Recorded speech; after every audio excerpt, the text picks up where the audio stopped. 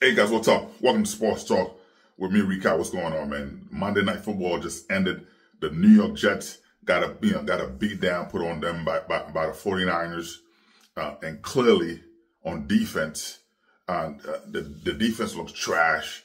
Of course, no pass rush, so it's clearly they miss Bryce Huff, whom they traded to the Eagles. Should have never done that. You let him go to the Eagles. You should have never done that. Then you traded John Frankenmeyer, JFM, to the Broncos.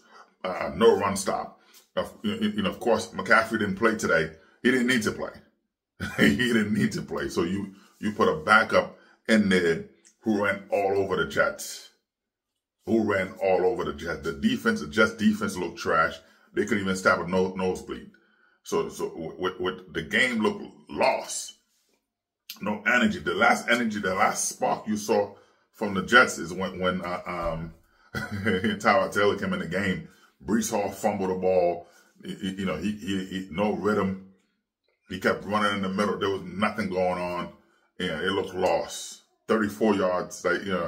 It's. I was hoping to see some some changes. A lot of drops. A couple of drops from Breece Hall. Couple of drops. It was just a mess. I know from the beginning, Allen Lazard dropped the ball. And Aaron Rodgers was pissed off. Aaron Rodgers went to him and said, "Hey, do you want to be here or not? Or are you going to be traded, dude? You know what I mean? Like, do you want to be here?" And after that, he stepped up. You know what I mean? So after Aaron Rodgers went to him and tell him, "Yo, do you want to be here or not?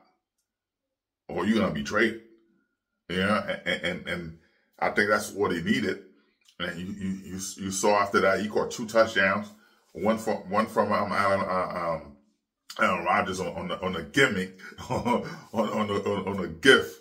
The defense jumped. They were offside clearly, and then it was a free play, so he was right open. So Aaron Rodgers threw the bomb there, and Allen Lazard caught the ball for a touchdown. Then you saw at the end, when the game was clearly over, with Tyrod Taylor, he caught another touchdown. So it's 2 touchdowns for the game. I will say Garrett Wilson from the beginning, he was bailing the Jets out with those third down because the team looked lost. So coming in with a 17-yarder that was great. Bailing them on third down. But then there was no spark. The offense did no rhythm, right? There was no rhythm going on. Clearly, you saw when they had the momentum going off after they had the touchdown. It was 7-3. They had the Jets scored a touchdown. You saw like something going on. You have a fumble. Fumble going on. You had that. Then you had that pick interception. So there was nothing the Jets could have done. Nothing the Jets could have done. They were running all over them, man. They had almost 200+ yards rushing. Brock Purdy was the better player. Brock Purdy was better than Aaron Rodgers in this game. Mike Shanahan was better than Robert Saleh in this game. Any coach is better than Robert Saleh. There's no adjustment, nothing going on. They look lost, unprepared. They look lost. They were outplayed and outcoached in this game. And you saw the running game, that Shanahan game, of course. Mike Shanahan, of course, from his father, that system, and they could take anybody. They could take you from the street and go there and play because the scheme. They have a great scheme. They didn't need McCaffrey. So all week leading up to tonight's game, I was nervous and excited. I'm like, this is the same old Jets. It's the same old Jets. As a Jets fan, you watching this game. They look slow, sluggish. This is I know it's week 1. I know it's week 1. But this is the same. This is typical Jets. This is what they give you. There's no spark. There's nothing there. But like I said, I was excited to see that touchdown scoring that touchdown.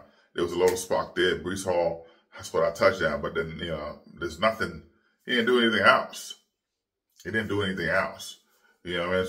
So I think that Bullet Allen, it's the time to, you see him coming in, the bulldog that he is coming in. I think, you're gonna start seeing more of Bullet Allen coming in.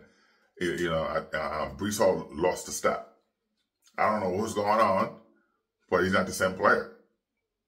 The burst he had as a rookie, I think, people figure him out. So he's not giving you the same. You think with Aaron Rodgers, things would have been better. This is the time Bullet Allen's gonna be featured out there. You're gonna see a lot of him. You're gonna see a lot of Izzy Abanikanda there. Brees Hall is an afterthought, and this is the time that this is the time you looking towards a contract, and I don't see it. I think the Jets gonna let this guy walk. As a Jets fan, I would just let Brees Hall walk. Seriously, because come on, there's nothing there. You have watching how the 49ers offense ran all over the Jets. The defense looked lost. Forget Hassan Reddick. You trade Bryce Huff. Bryce Huff was the one Jet player that was bringing constant pressure, right? Constant pressure to give you a sack. And you let him walk when he got more money. He got more money from the Eagles that he would have got with the Jets to stay. And you didn't offer. This is what Joe Douglas could have done a lot better, right? You didn't offer him a contract. Then you trade the run stopper. You trade your run stopper. You let you let all those guys go. For what? Because you want to be cheap. You didn't want to be pay anybody.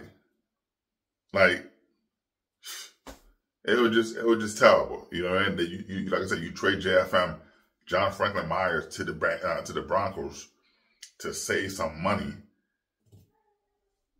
and nothing there. There's no spark.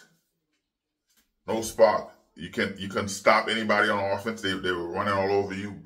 Brock Purdy was just no pressure. He was reading a book. Brock Purdy was reading the book out there. The defense, there was no pressure coming in. He took his time. There was nothing. You know what I mean? And every time I see Aaron Rodgers snap the ball, of course the defense was in his face. When he threw that interception, he had to move up. And so to make some adjustment, and that's why he got that interception, and also that on our fourth and one, 3rd and 1, Brees Hall should have got. I think Bullet Allen would have been better than that. You put Brees Hall there, he didn't do anything. He went straight up straight up nowhere. So 4th and 1, that pass to Garrett Wilson, that drop. It was a disappointment. But at that point, the game was already over, right? The game was already over. I think that, it was a done deal for the Jets. But they had an opportunity to do something. The Jets had an opportunity to do something, but they were outplayed. They were outcoached. Brock Purdy was a better player tonight. He played better than Aaron Rodgers. He played with a lot of spark. Aaron Rodgers was afraid to throw the ball, and I was hoping to see him put it out there. Mike Williams, to his credit, he was there, but I know just coming back from torn ACL, so of course they're working him back to get him where he needs to be. So I understand that, but I would love to see him air it out a little bit. I would have loved to see that. And Garrett Wilson, the Jets have a problem right now. At this point, you got to trade for Devontae Adams. This is the time you trade. You trade for Devontae Adams. Devontae Adams is dead. This is the time you say, you know what? Get rid of Hassan Reddick, trade him to the Raiders, and get Devontae Adams. You need a true number 1 receiver, which clearly Garrett Wilson's not a true number 1 receiver. He's not a number 1 receiver. Mike Williams, of course, you got him there. Is he fully healthy, or he was just there as a decoy? I think he was just there as a decoy. He's not fully healthy. So why not feature him? Let me see that speed. Let me, you know what I mean? Air it out. You come back, first half, nothing. You come back the second half, no adjustment. As a head coach for Robert Saleh, I was expecting to see some adjustment, and there was nothing there. There was nothing going on. So it's like, what are you doing? When do you make the adjustment? So that's a tough pill to swallow as a Jet fan. Sitting there watching that, staying up late to watch, to watch this game, but it was just trash. Watching, from week one, you see every team come out. You got Thursday night football. It was great with Baltimore Ravens and Kansas City Chiefs.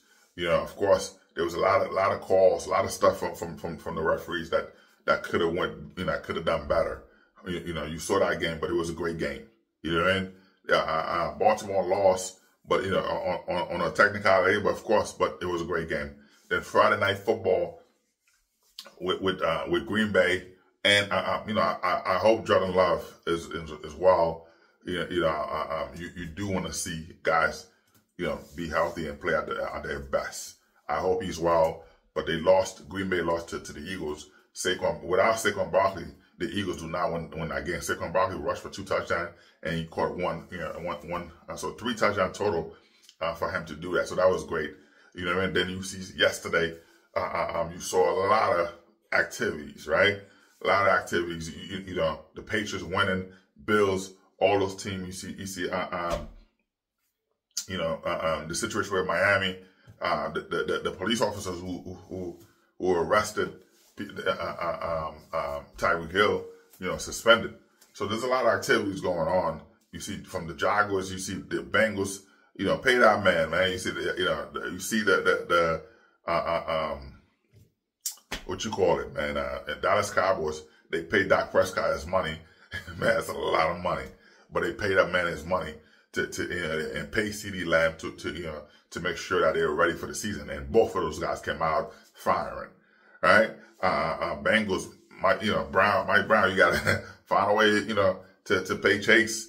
You know what I mean? So, but watching, there's a lot of things, a lot of games to see Baker Mayfield outplay Deshaun Watson, coming back.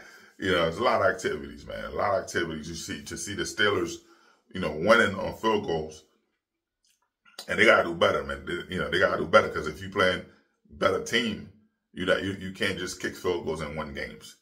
But the thing is, watching tonight's game, watching tonight's game is like, it was a lot of disappointment. There's a lot of disappointment, for me, as a Jets fan, to see watching the quarterback being outplayed, watching the whole teams, I'm getting outplayed, being outcoached, so that's that for me, man. But anyway, man, sports talk. Like, subscribe, and share, man. I appreciate it, love, man. Jets fans, sorry about tonight. I know it's rough. It's rough for us as a fan. Like, here we go again, man. But one thing I saw coming in, I'm not saying for Tyler Taylor to replace Aaron Rodgers. I'm not saying that, but I do think Brilliant, we need a new running back.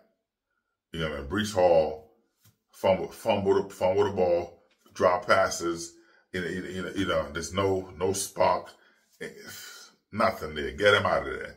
But I think you bench him, let him come, let him think about it all the time. Bring the rookie in, or bring Izzy Abanikanda in, to feature, because this is not it. 34 something yards, that's not it. It looked lost. 32-19. They went for two extra points twice. It didn't go anywhere. It didn't matter. It wouldn't matter anyway. The defense couldn't do anything. I think this is the time to go to the drawing board to figure who we are. To have everybody running all over us like that, and it looked bad. The defense, didn't. Defense looked trash. Defense looked trash. Aaron Rodgers was scared to throw the ball, and there was no spark. Brock Purdy outplayed Aaron Rodgers and the entire Jets. The Jets were outplayed by Brock Purdy and Mike Shanahan. Anyway, man, sports talk, man. Like, subscribe, and share. Peace out.